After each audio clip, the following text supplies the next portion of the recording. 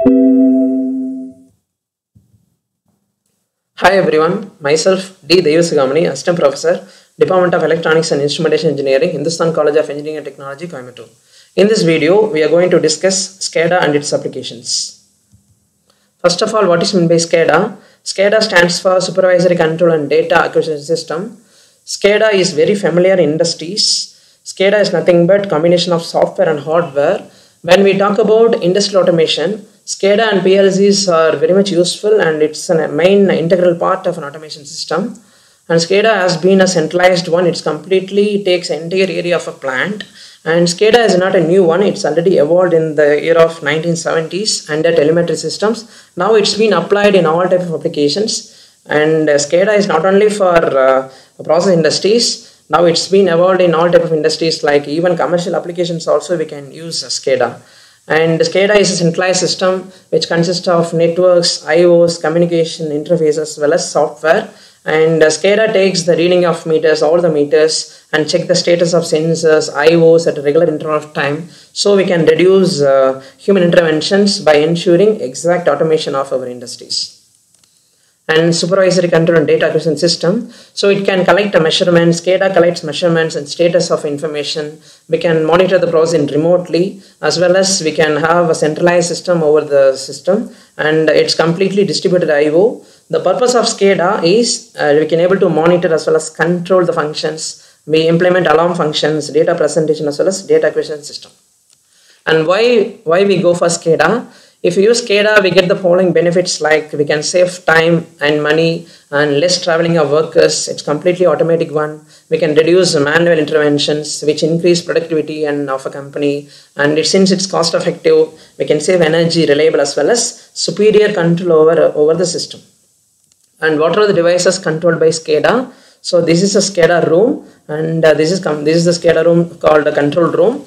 And SCADA can control the following devices, like switching devices, tap changes. We can control the status of information like on-off information, discrete IOs, analog IOs. Everything has been completely controlled by SCADA. And switching devices like IGBT, SCR, everything has been controlled by SCADA. And shunt capacitor, reactors, generator set points, excitation and power output, as well as sequential control, where sequential control is nothing but PLCs. So PLC is an integral part of SCADA, where all the tasks has been completely carried over with the help of PLCs. And this is simple schematic of SCADA system. SCADA consists of three parts. One is control room, another one is RTU, and third one is IDE, that is plant area. So control room, this is the server where all the decision has been taken place. The SCADA commands has been connected via the servers with the help of this is a server. And this is an RTU. RTU is nothing but remote terminal unit where all the devices has been connected.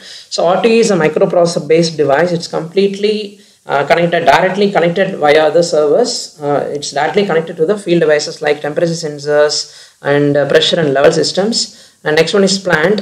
So plant is nothing but field area where PLCs has been completely connected. All the sensors and transistors directly connected with the field devices of PLC. So where all the decisions has been controlled with the help of SCADA system. And how SCADA system works? Generally, SCADA is a centralized system which can able to monitor and control for entire plant area. SCADA is a combination of software and hardware, where the software is positioned in top of the hardware. It's completely supervised system which gathers information of entire plant. So SCADA is also called as MTU, that is nothing but master terminal unit, where all the decision has been taken place in that area. It's completely bi-direction.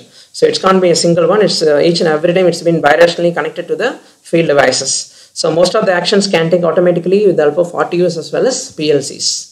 So this is a simple structure of SCADA. So these are the key elements of SCADA, like HMI, communication interface, PLCs, programming device, RTU as well as supervised system. So PLC is an integral part of SCADA. So all the devices has been established with the help of PLCs. And communication. So SCADA can able to communicate all the devices, like all modern communications like field bus, Profibus, even wireless communications also can be compatible with SCADA. And HMI is nothing but human machine interface. So it's a programming unit where it can directly interface with human as well as system. We can enter all the programs and control actions with the help of HMI unit. And supervisor system is nothing but separate control station of a SCADA. since it equipped with large areas. Then RTU is nothing but remote terminal unit. It's a microprocessor system. It's completely taken over by the simple applications. And this is an integral SCADA architecture where all the systems has been connected via TCP and IP protocols. So this is a host, a SCADA host device. So all the communication has been established with the help of TCP and IP protocols, and everything has been distributed via RTU. And this is nothing but field devices like PLCs, circuit breakers, relays, and everything has completely designated protocols. It's completely connected via all the protocols. And these are the SCADA components. MTU, SCADA Master Terminal Unit. This is the main server where all the system has been connected in this MTU, which can take major decisions, which can take all the communication aspects in this MTU. Next, RTU.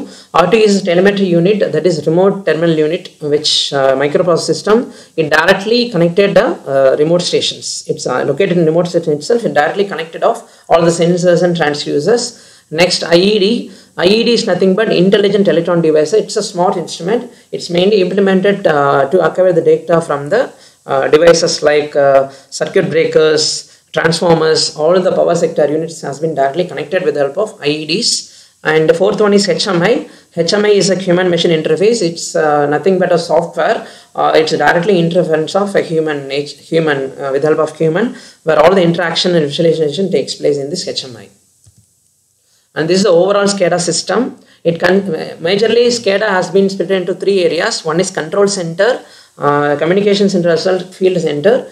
Control center is nothing but this is HMI unit or engineering workstations. All the decision has been taken place in this area where all the communication protocol has been established in this control center. This is completely bidirectional. So all the data history and routers, servers has been connected in this control area. This is nothing but MTU, Master Terminal Unit. Next, it's followed with communication area. So there are different type of communication exist in this SCADA, like satellite communication, even LAN communication, WAN communication, radio and microwave cellular communication. Even we can establish power line communication also for a large industrial application. Since it's large area, we can establish power line communication also. Then it's followed with field devices. So all the devices like sensors, transducers, relays and motors, gears, everything has been directly interfaced with the field communication protocols and field devices like PLCs, IDEs as well as RTUs for better establishment of SCADA system. Next one, control center. This is nothing but MTU, Master Terminal Unit. So this is the control center. This is the actual lookout of HMI unit, control center, where all the control actions has been takes place in this area. It's completely automatic, and its other name is engineering workstation. It consists of servers, host servers. Everything can be communicated via MTU in order to take any functions, in order to take any control outputs as well as any decisions. And it can be connected for all regional center also. It's like it can be connected for a subsystem also. And these are the visualizations of control center like HTML wizards, trend display, event viewer, remote monitor, system configuration. Everything has been visualized in this MTU unit. Next one, HMI. HMI is nothing but it is an interface between human and machine. It can have an input as well as output. The inputs can be a keyboard, mouse and touch screen. The output may be printouts, audios as well as screen. It establishes communication between operator as well as machine. Then RTU. RTU is nothing but remote terminal unit. This is the exact RTU server. This is the server RTU, and it's a microprocessor control device. It's directly interface the physical object where we can give distributed IOs to the system. It establishes a telemetry unit of a SCADA system. Next, communication. The communication has been established with the help of WAN as well as all modern protocols. WAN is a specialized device used for analog point-to-point as well as multi-point communications. Even a wireless satellite device also we can use, and we establish fiber optic cables also for better communication protocols. And we use modern protocols in our SCADA applications like Modbus, Profibus, IECs. These are dedicated protocols which normally used in all process industries for better communication networks.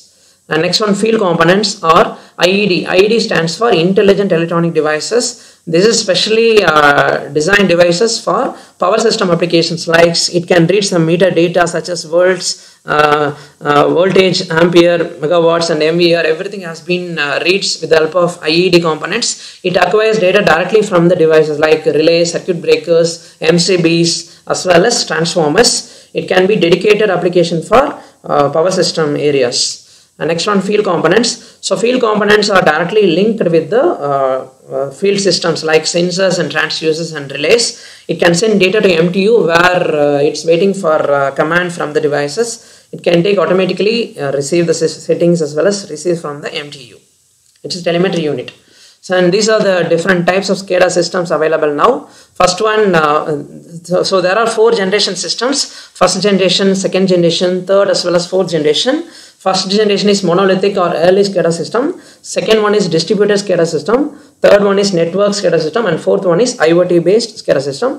Let us see one by one. First one is monolithic or early SCADA systems. It's completely limited one. It's an early intervention model SCADA system.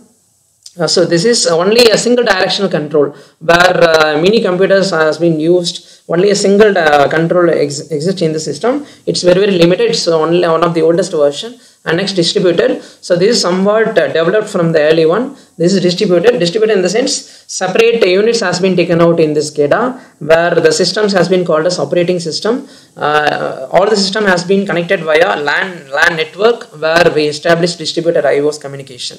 And third one is networks. It completely network oriented where wide area network has been connected here. It established different communication servers and network RTUs and MTUs. So this type of communication has been established nowadays in all industries. And now recent days it's a very useful as well as SCADA. This is IoT based SCADA. This is the recent development in SCADA system because IoT has been evolved in SCADA applications where all the information has been stored in cloud area where we get the decisions from the cloud informations. It's completely wireless. All the information has been taken out in a very fast manner. And next we move on to applications of SCADA. We have all the applications like process control industries. We can use SCADA in all industries like manufacturing industries, process control industries, chemical plant, power system, energy, healthcare industry, oil and gas industry. So SCADA not only applicable for engineering industries, it can be applied for all commercial industries like all commercial applications like railways, transportations, nuclear and gas hydro generation plants.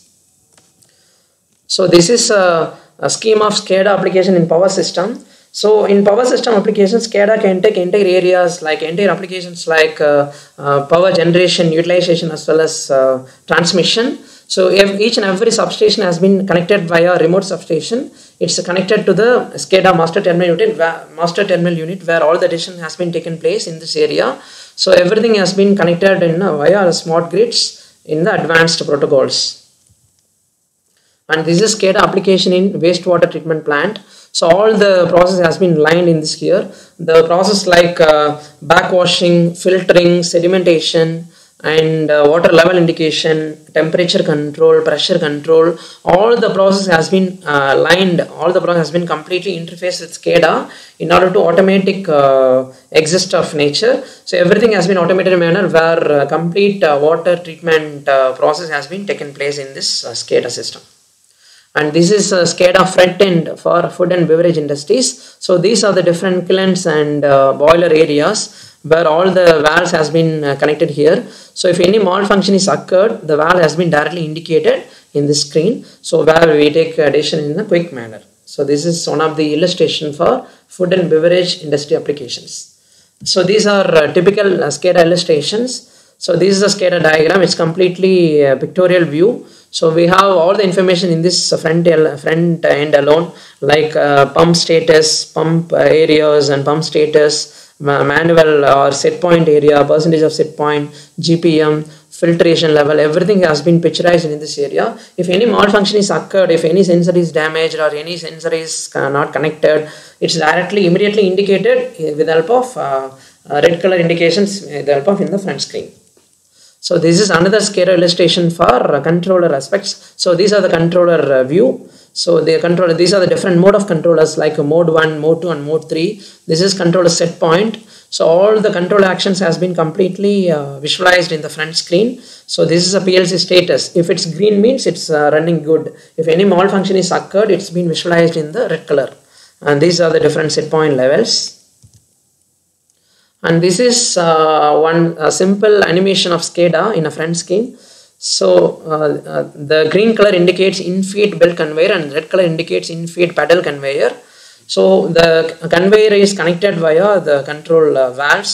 So this is the inlet valve and output valve. If conveyor is moved down, it's been a green color, and it's away from the device, it's indicated in the red color. This is simple animated view of a SCADA front end. And next one, we move on to manufacture of SCADA. So the SCADA softwares. So these are the manufacturers, SCADA softwares in nowadays. So first one, Wonderware. So this is very familiar, and most of the industries have been adopted this software called InTouch software and InTouch Wonderware. And there are some other softwares available like Allen Bradley, Cytec, Simatic, WinCC, Rockwell Automation Software, Intellivision, Iconics, and Simplicity SCADA. So these are the different SCADA manufacturers available in industries. And next, SCADA advantages and limitations. So while implementing SCADA, we get monitoring and control of 24/7 for entire plant. It reduces cost. Having a reliable automation system, it's completely automated. We can have superior control over our application level, and easy to control for any areas. It can be applied for large remote plant. And there are some limitations also, cyber threats and script kiddies. These are some limitations. But nowadays, nowadays many technology advancements have been evolved in order to overcome this type of problems. Now so many technologies are available to overcome this problem. And these are the references. Thank you.